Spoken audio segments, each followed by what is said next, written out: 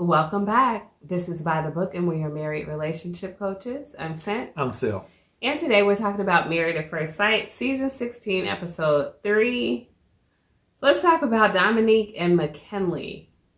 I'm going to try to keep calling him Mac because inevitably I'm going to call him Mackenzie. And so I don't want to get his name wrong. So this was the last couple to get married in this, I don't know, 3-4 episode long marriage portion of Married at First Sight. I don't know why it took them so long for this.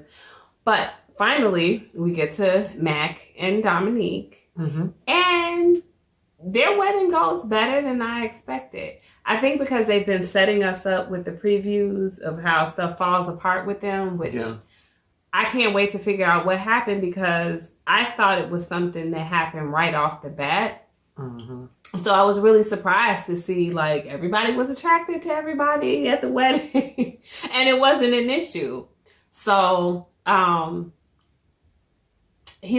don't think we talked a little bit about last week how it could have been a race thing. Kind of getting in the way. And it doesn't look like that's what it was. Obviously, when he walked down the aisle, he could see that there's a very biracial audience. And something was going on. It didn't seem to deter him.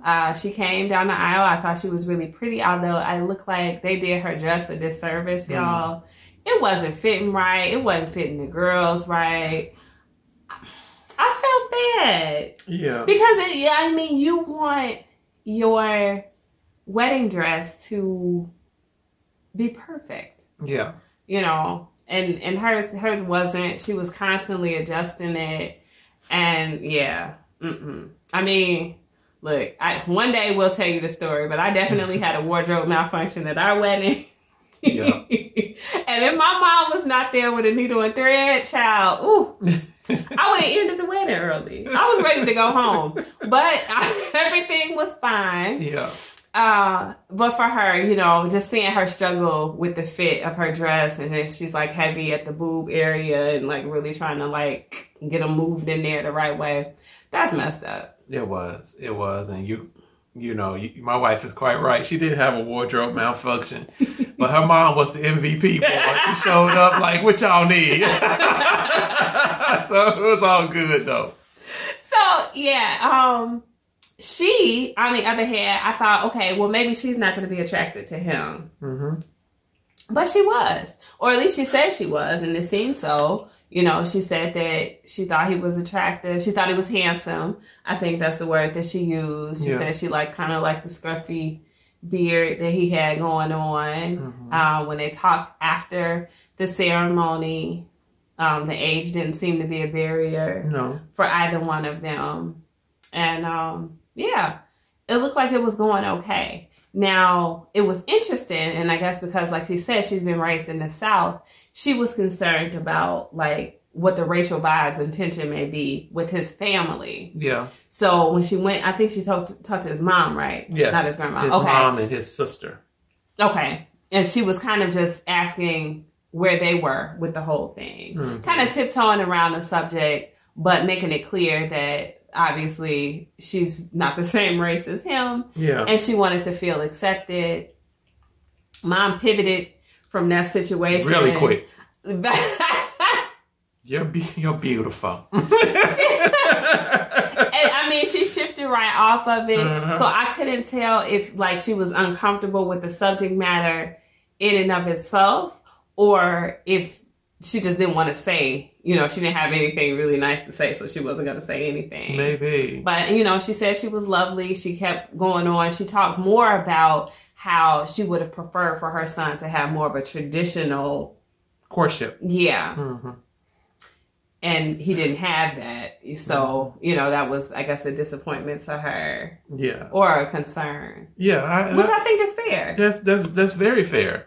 But it's unfortunate still that Domynique didn't get the answer that I think that she really was looking for from her. And that is, we don't discriminate, and we don't look down on people for being a being of a different ethnicity, you know? And so only thing we're looking for is how you treat our son or whatever. So I think that was probably like more of the answer that she was wanting to get. But you know, she just pivoted, you know, right off of that. So I'm sure from Domynique's standpoint as well as ours, it was just like, well, are you okay? Yeah, she, you know, you can be a beautiful, lovely person, but are you okay with your son marrying outside of your race? You know, are you okay with that? And we never got that answer. Right. And I think for her to shift to something else that was also kind of negative, it didn't kind of bring that warm vibe to the situation. You know, if she pivoted off of that and went to, I'm just so happy that he's getting married. You know, he's been in a couple of bad relationships and I really want to see him in a good one. And this is something he wanted so bad. So I'm excited for him. You know, if it was like that positive vibe, then maybe it would have been a whole different feel to the way that conversation went. She didn't say she felt bad about it, but I felt bad about it for her. Yeah. So now her mother, on the other hand, is a complete puzzlement to me. Like, I don't understand, and it's not anything about race per se. It's just that, like, on the one hand, she seems like a mature mother of an adult child, and then on the other hand, she's like still a kid. And I'm like, what's wrong with her? I haven't figured it out either. Yeah. You know, first of all, what I shouldn't say what kind of mother, but what mother would actually sign their child up for this? Yeah, that was weird.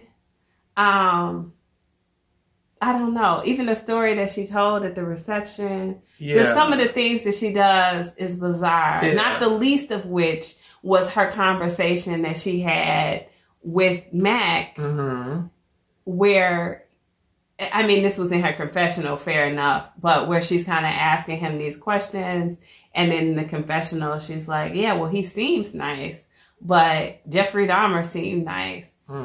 And all of the, what she say, all of the mass murderers, mass murder serial killers, they're nice. And I'm like, why would you don't bring up Jeffrey, ma'am. This is on TV. Yeah. Like, you can't say stuff. Like, it's just certain stuff that you do not say. Like, you're talking about worrying about his mom and folks being racist, his grandma being racist. And look what you just said. Yeah. I can't excuse that. Yeah. You could think it, but you don't say that. You don't say that out loud. Yeah. I don't understand.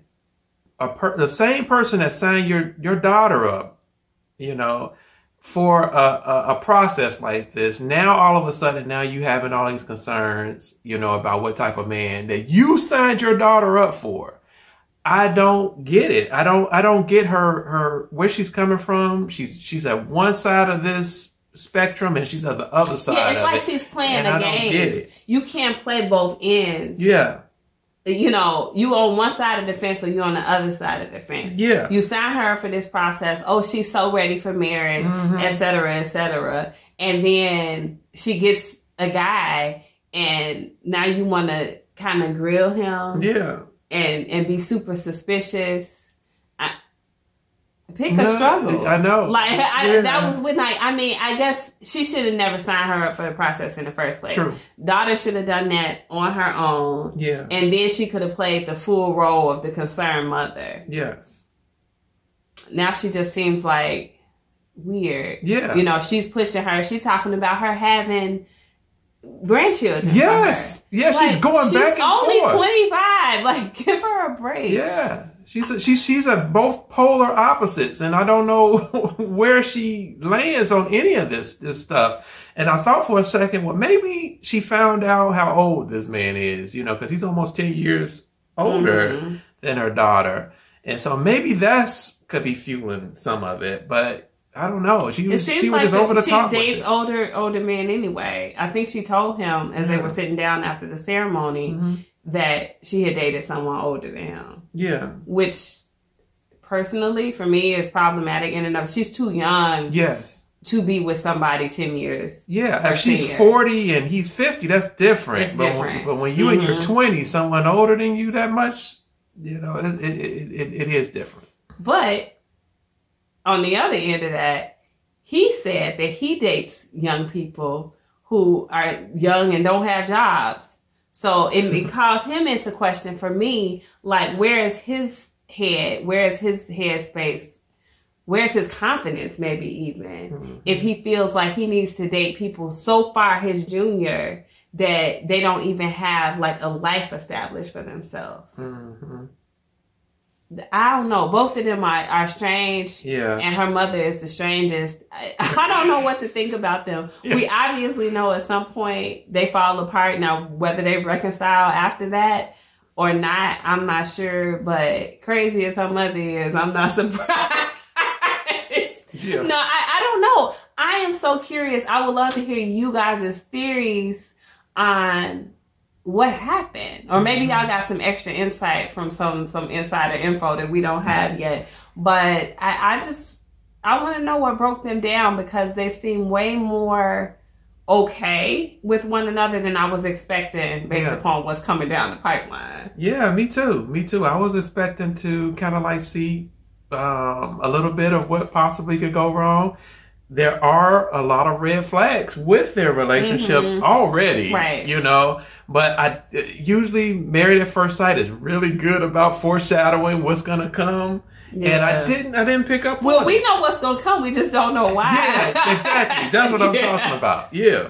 Yeah, so I'm curious if you guys know. I mean, I guess we're open to spoilers as well. But if you just want to theorize with us like we are doing, then, you know, drop your comments below. Share that as well.